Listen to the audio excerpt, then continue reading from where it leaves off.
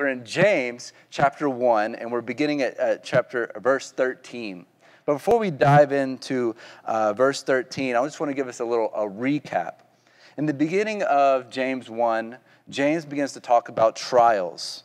And we spent a few weeks talking about trials and how they affect our lives and the value that there are in trials. And we saw that God has a purpose for our trials. It's not to bring us down, to make us fall, but God uses them to build us up. And we saw the value of trials in verses 3 and 4, where it said, knowing that the testing of your faith produces patience. But let patience have its perfect work. And so God is trying to work this patience, which is that word endurance. We talked about how it's like an athlete has to endure the work. And what we endure, when an athlete runs a mile, the more they endure, the easier that mile gets. And so the more that we endure trials, it's easier to not let it turn into temptations, which is what we're going to be talking about this week. And so it's to communicate that the Lord is working in our lives, and he's working to mature us into mature believers. And so the purpose of trials is, again, to strengthen us, to make us mature and to grow in Christ and to have what we call perseverance. And we can't have perseverance or have a strong Christian life without adversities. As we talked about last week, we can't get it through a book. We can't get it through coming every week and listening to me. We can't get it through praying. It has to come through adversities, through trials, through tough times. And God brings those tough times in our lives, those trials in our lives, so that we may be mature. God wants us to grow up. He doesn't want us to just remain baby Christians. He wants us to mature us. And so he brings these trials into our life. And so it says, let patience have its perfect work, that you may be perfect or mature and complete, lacking nothing.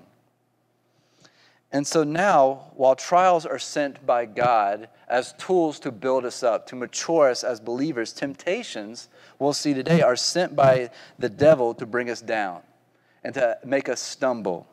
And that's what James addresses in these verses that we're covering, 13 through 18. And so what I'm going to do, I'm going to read through verses 13 through 18, and then we'll break it down. It says, let no one say when he is tempted. And so we see he's kind of switching gears here. He started talking about trials, and now he's talking about temptations. He says, let no one say when he is tempted, I am tempted by God, for God can't be tempted by evil, nor does he himself tempt anyone. But each one is tempted when he is drawn away by what? His own desires and enticed. Then, when desires has conceived, it's given birth to sin, and sin, when it is fully grown, brings forth death. Do not be deceived, my beloved brethren. This is an amazing thing that he says here. Every good gift and every perfect gift is from above. It comes down from the Father of lights, with whom there is no variation or shadow of turning. Of his own will he brought us forth by the word of truth, that we might be a kind of first fruits of his creatures. And so again, first James begins the chapter talking about trials, and now he writes about temptation, being tempted. Now, why do you suppose that James is doing this? Why do you suppose he couples these two ideas, these trials and temptations together, when they're two entirely different things? The word temptation, by the way, in verse 13, means a solicitation to evil. It's something the devil does. God does not do that. That's what James is trying to make clear to us, that's something the devil does. It's a tool that Satan uses to bring us down, to draw us away from God. It's a solicitation to evil.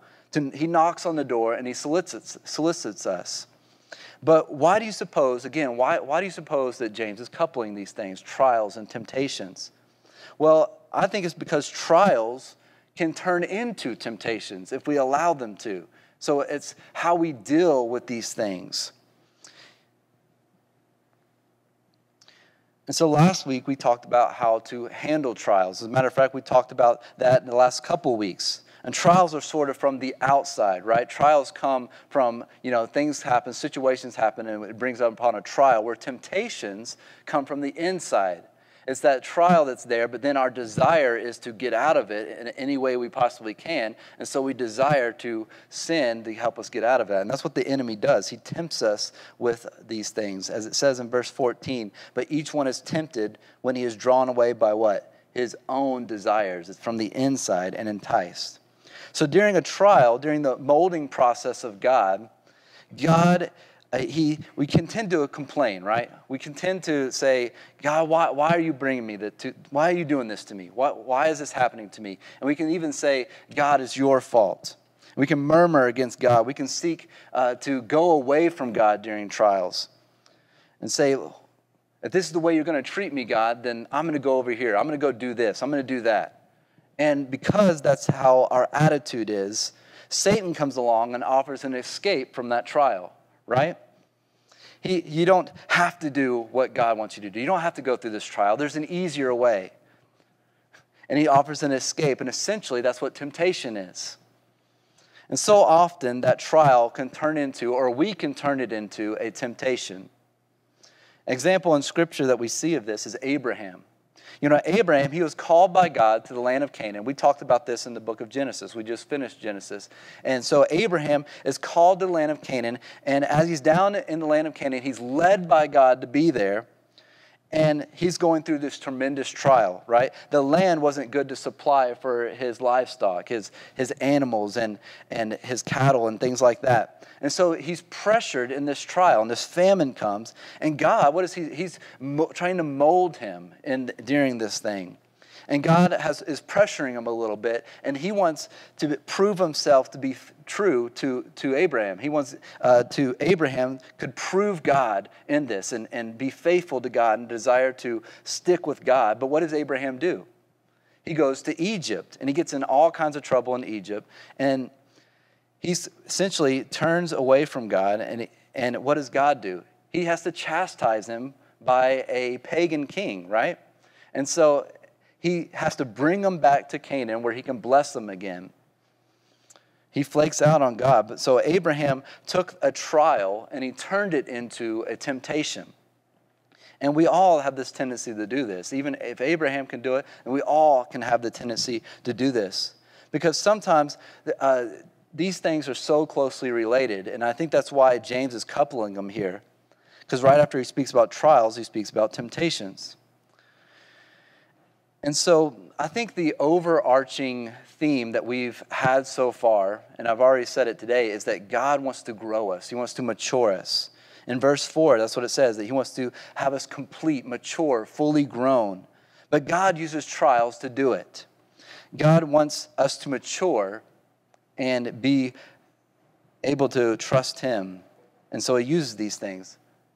Now, in the same light, God wants us to mature, but he can't do that by sheltering us from every temptation. You know, oftentimes I'm like, God, please help me, shelter me from this. But he can't do that if he shelters us from every little thing. God doesn't shelter his children.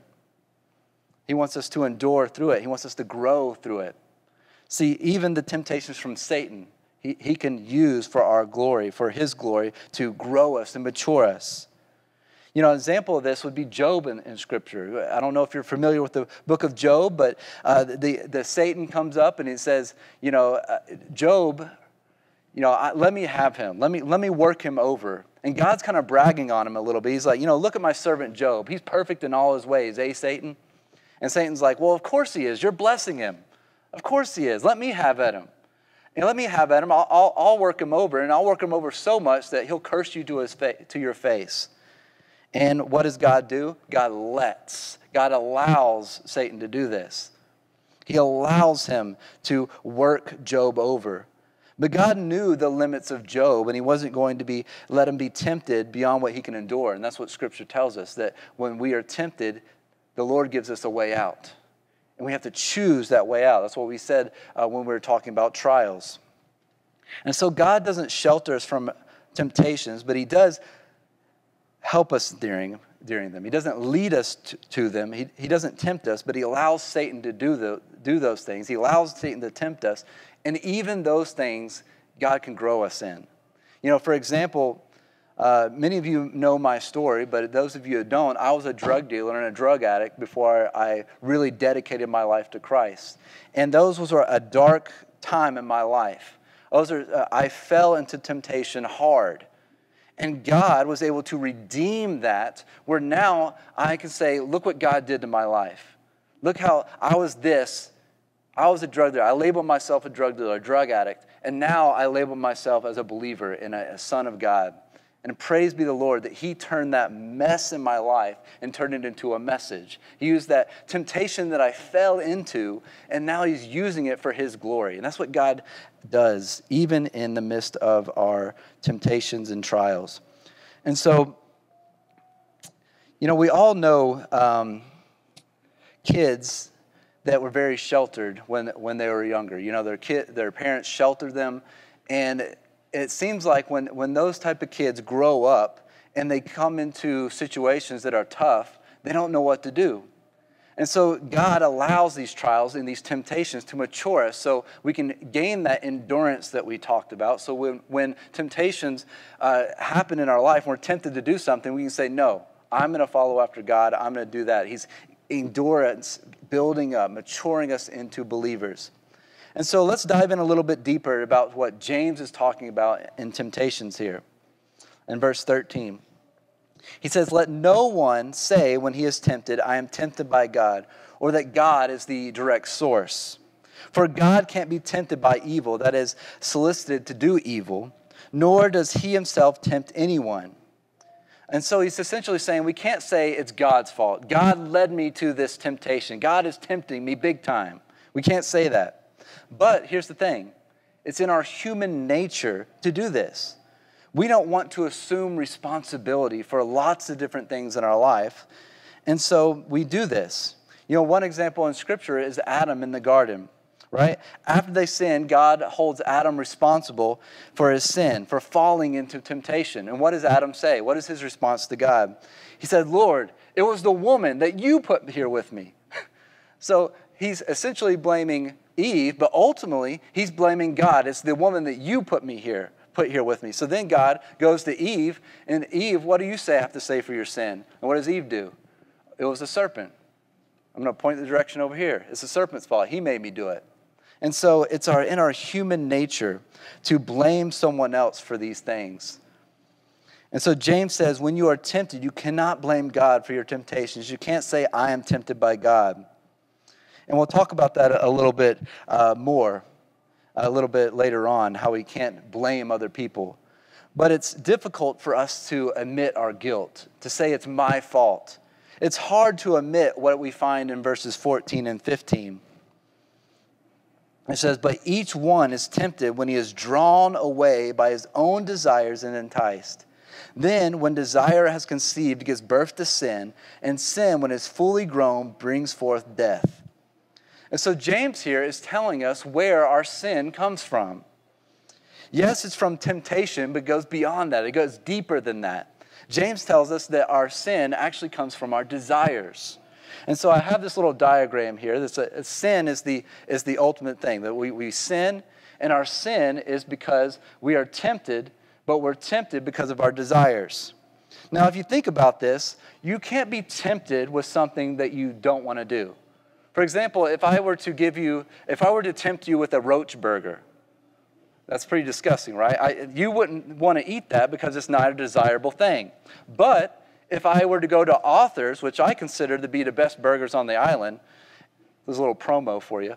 If I go to Authors and I get this burger and I say, let me tempt you with this delicious, yummy burger, then you're more likely to give in to that temptation because it's something desirable.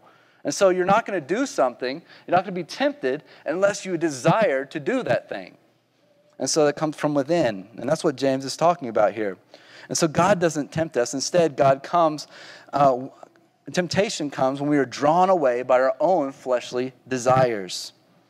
The sin is giving into our fleshly desire. And so the incorrect thinking is that sin is born from being tempted. if we were sort of deconstruct sin like we're doing here and work backwards, we can see where sin begins. We can see that sin happens when we fall into temptation, but we're not tempted with anything that we desire. And so the question is, where do these desires come from? Well, ultimately, they come from the Lord. The Lord gives us these desires. And what happens is our desires come from the Lord, but the problem is that we've tried to fulfill those desires in a worldly way, in a sinful way. Let me just give you a personal experience of mine. You know, sex is an intimate desire that is meant to be enjoyed in marriage. It's how God helps us to understand His love for us, that we are fully seen and fully loved. But outside of marriage, when Caitlin and I were having sex outside of marriage, it brought a lot of guilt and a lot of shame and a lot of worry. It caused a lot of problems in our life. And that's exactly what 1 Corinthians 7:10 says. It says, because of sexual immorality. Now this is Paul, and he's answering a question like, should men get married? And this is what he says. He says, because of sexual immorality, in other words, because of this sinful desire that we have, let each man have his own wife, and let each woman have her own husband. And see, sexual drive is strong, but marriage is strong enough to contain it. That is what God designed it to be. That's our desires meant to be fulfilled within marriage. And let me just give you in a different way. I say that I have this garden, right? And St. Kitts is supposed to have the most rich soil, fertile soil in the world, is what they tell me here. And so let's say I have this garden with this amazing dirt. It's full of nutrients, very fertile, and it's growing. It can grow pretty much anything. It's an amazing dirt, right? And say I have this dirt and I put it into a bucket. And then I take that bucket and I go to my mom's house where she has carpet everywhere, and I dump that dirt in the carpet. Well, now all of a sudden, this dirt, where it was a wonderful thing. It did what it was supposed to, but now it's causing all these problems because it's not where it's supposed to be. And so that's what sin does. That's what these desires do. When they're used in a worldly way, they cause problems in our life. And we often believe that sin, these sinful desires that we have, must come from some remnant of our past, some dark corner of our heart, or for some unseen attack from Satan. But these sinful desires actually come from something far more simpler. It comes from our sense of lacking. And that's what I said here. Our desires come from our lacking. We don't desire to do something unless we feel we lack whatever it is we're desiring. We feel like we're lacking pleasure or acceptance or validation or power or whatever it may be, and we run to sin to provide for that, to provide a solution. Allow me to read 1 John 2:15 through 17, and we'll see three desires listed here. It says, do not love the world or anything in the world. If anyone loves the world, love for the Father is not in them. For everything in the world, the lust of the flesh, the lust of the eyes, and the pride of life, come not from the Father, but from the world. The world and its desires pass away, but whoever does the will of God lives forever. And so we see these three desires that are listed here: the lust of the flesh, the lust of the eyes, and the lust of the pride. That is what the body wants, what the eyes want to see, and what the soul wants to feel. And so why are these things there? Well, it's first the lust of the flesh. We feel like our body's missing something. It's lacking a current state of comfort or pleasure or satisfaction. So what do? We try to satisfy our bodies with drugs or alcohol or whatever it may be so that our bodies feel good. We run to these sinful things. It's the same with the lust of the eyes. Ecclesiastes 1:8 says, the eye never has enough of seeing. And so we see something in the eyes and we feel like we need that in our life. You know, people that struggle with pornography constantly feel this lacking. What they watched last night isn't enough to stimulate them the next night. They always need to see more and more and more. And then there's the pride of life. There's something always more. There's more worth that we can have. There's more power that we can have over someone. And so we feel this lack, and you want to fill that lack, this desire. You want to fill that gap. And so the solution is we must believe that God can satisfy us, that He can satisfy those desires in us. Because every sin is rooted in unbelief. See, sin happens when we are tempted, but we're not tempted with anything that we don't desire. And the desire comes, we feel like we're lacking something in our life. And this unbelief comes from we don't believe that God can satisfy us. And you might say that every sin is rooted in unbelief. And you might say that, that sounds crazy because even when I sin, I believe in God. But that's not what I mean. I mean, when we sin, we're making a public declaration in our hearts that our hearts believe something other than God can satisfy our desires, our deepest feeling of lacking and our desire.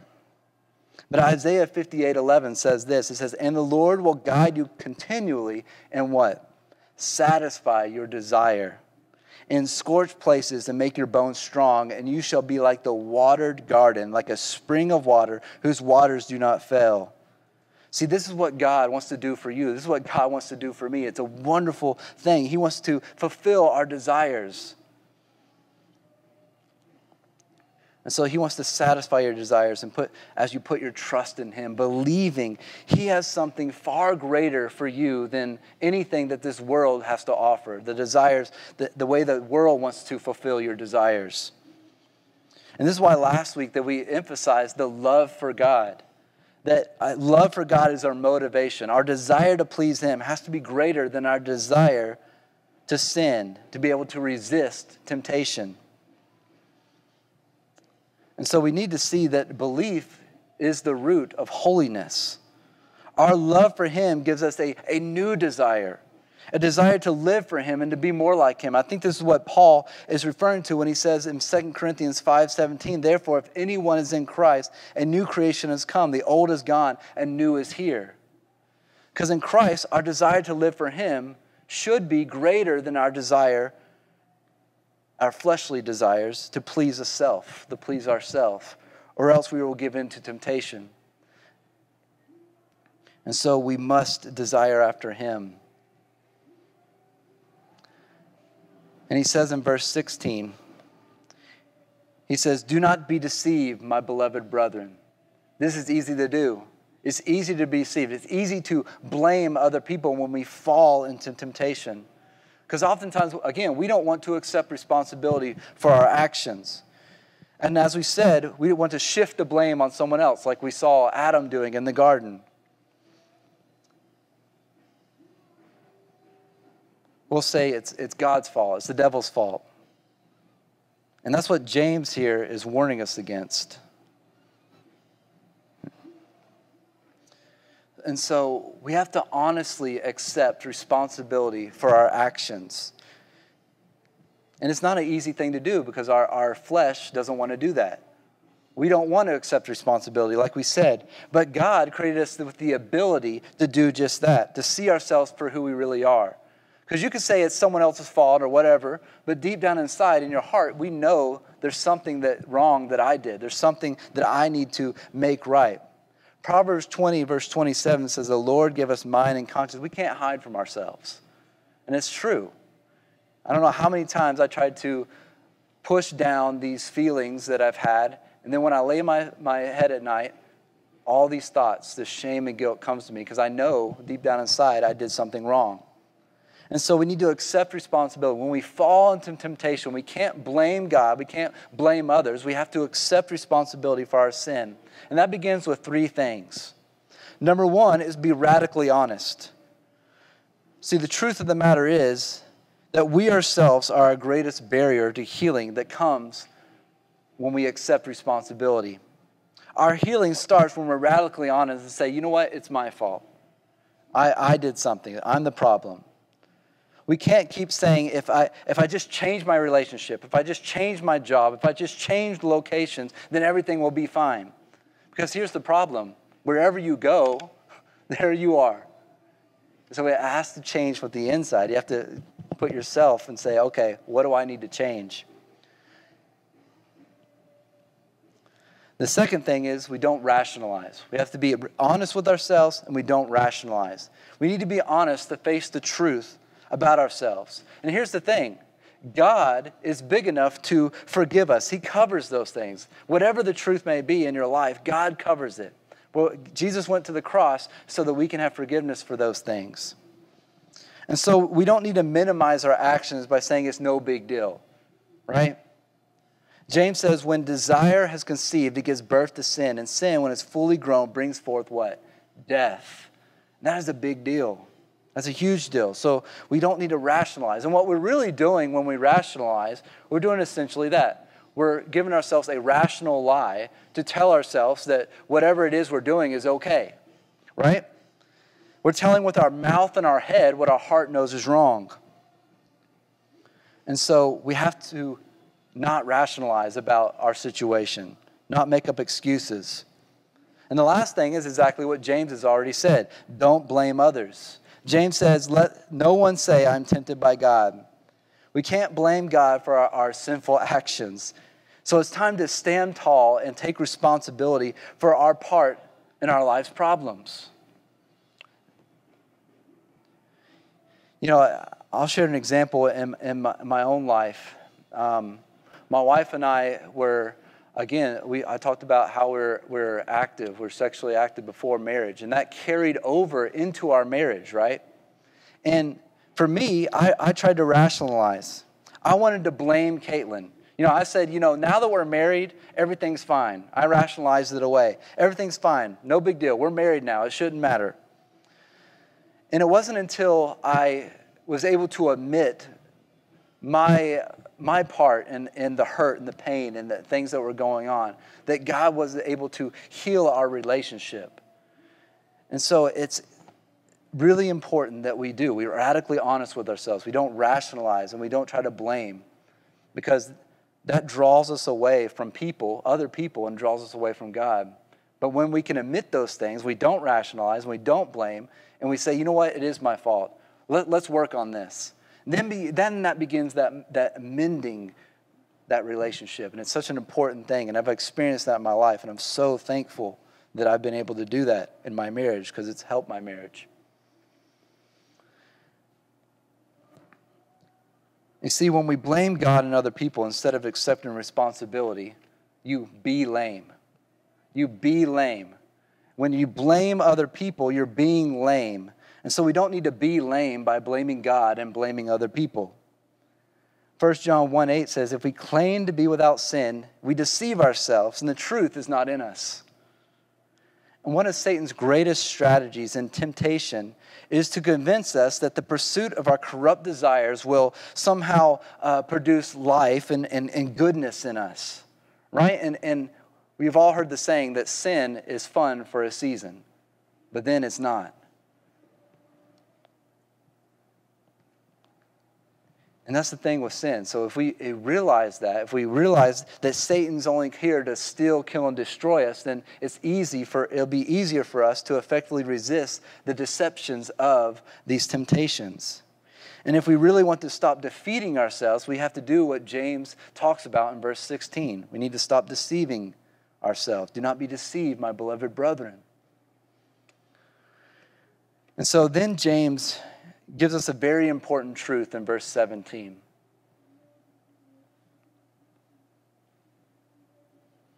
He says, every good gift and every perfect gift is from above and comes down from the Father of lights, with whom there is no variation or shadow of turning.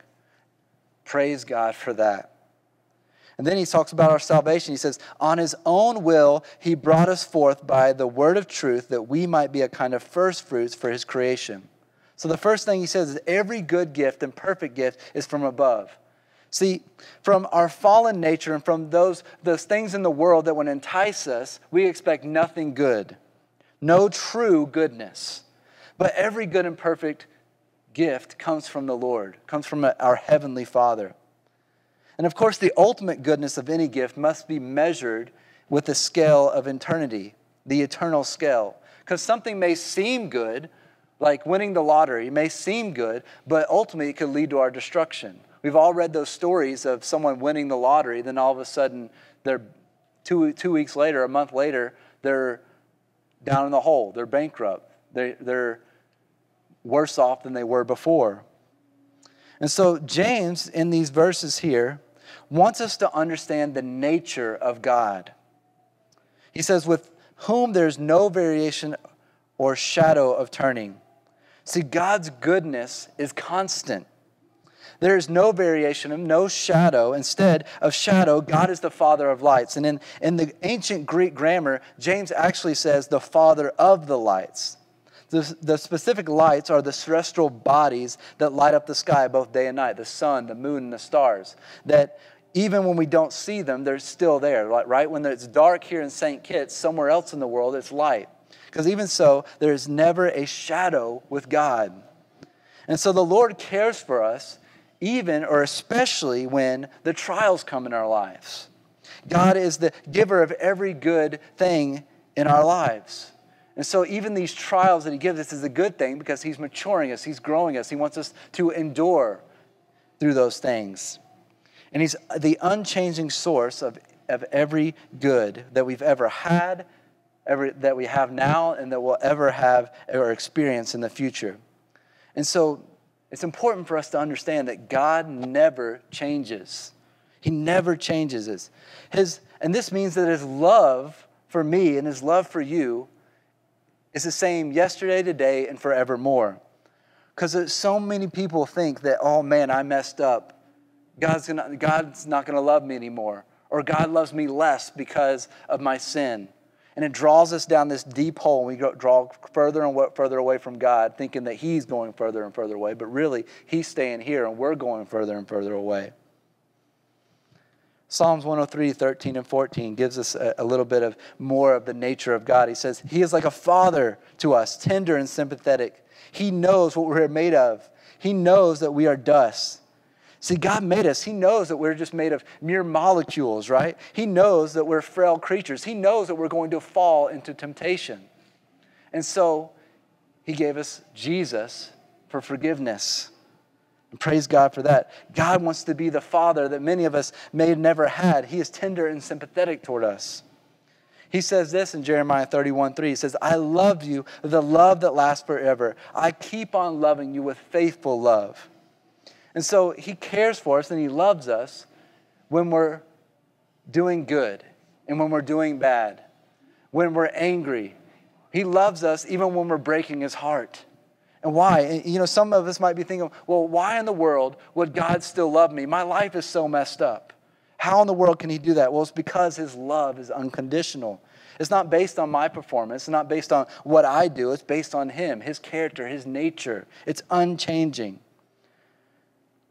One of my favorite verses in the Bible is found in Romans chapter 5, verse 8. This is how much God cares and loves us. He said, God demonstrated his own love for us in this, that while we are still sinners, while we're still being dumb, being stupid, doing things that are making bad decisions, it says Christ died for us.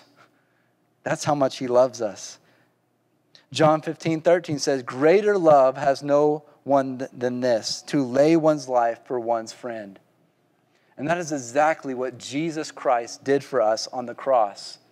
He went to the cross so that we can have forgiveness of sin, so we can have a relationship with him, so we can be made into his righteousness, that we can endure through trials through him. And even when we fall in temptation, we can say, God, help me, forgive me. And he says, all right, brother, get back up.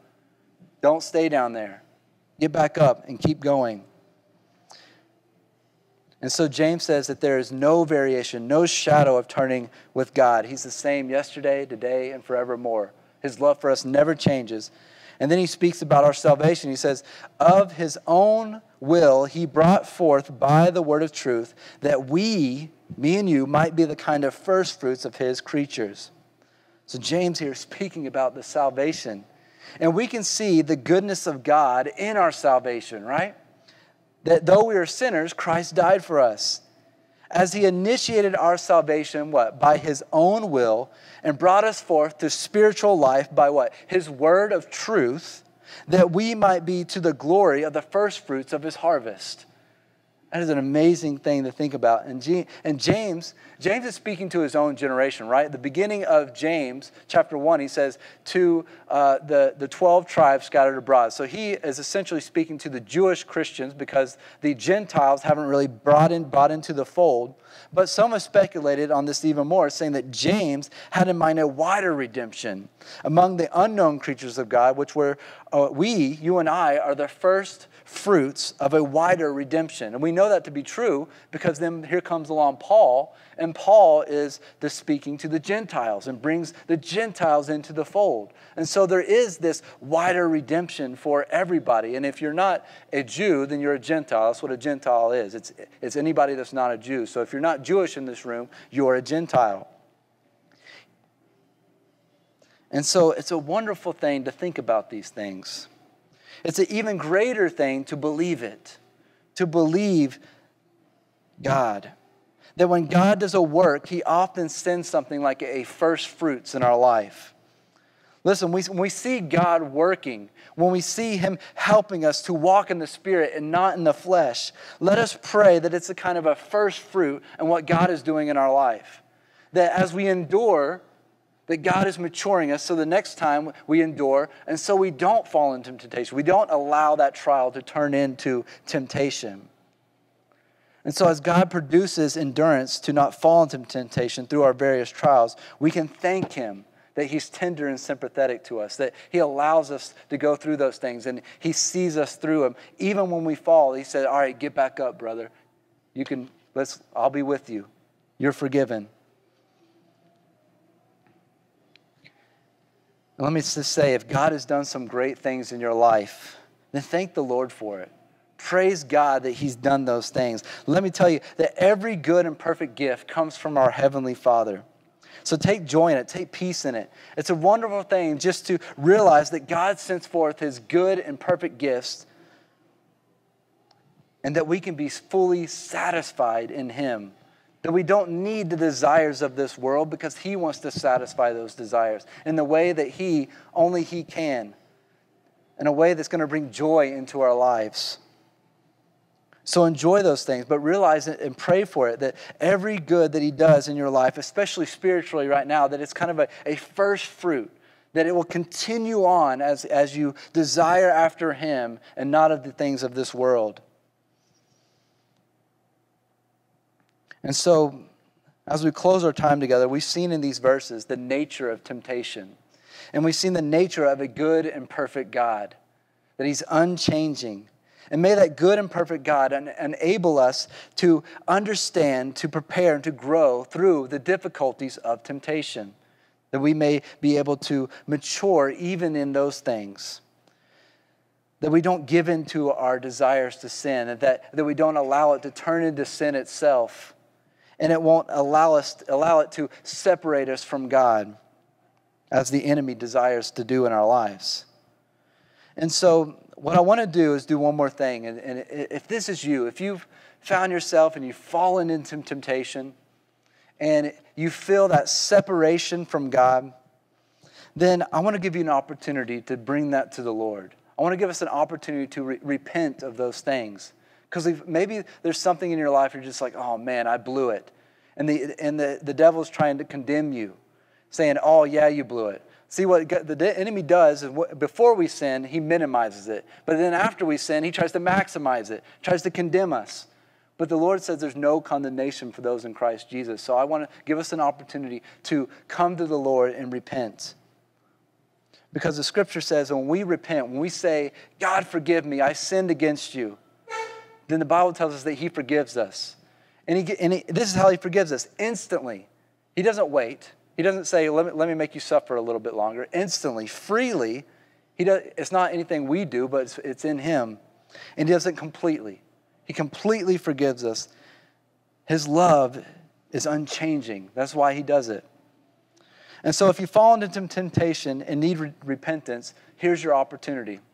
And what I want us to do is I'm going to say a prayer, and it's nothing magical about this prayer, but if you earnestly believe that God can forgive you through Christ, then I encourage you to repeat this after me. And I encourage everybody in the room to repeat this after me, because I don't believe anyone should pray alone. And so just bow your heads and just repeat after me. Dear God, thank you for your promise that if I confess, you hear me. I'm sorry for my sins. I want to live the rest of my life the way you want me to.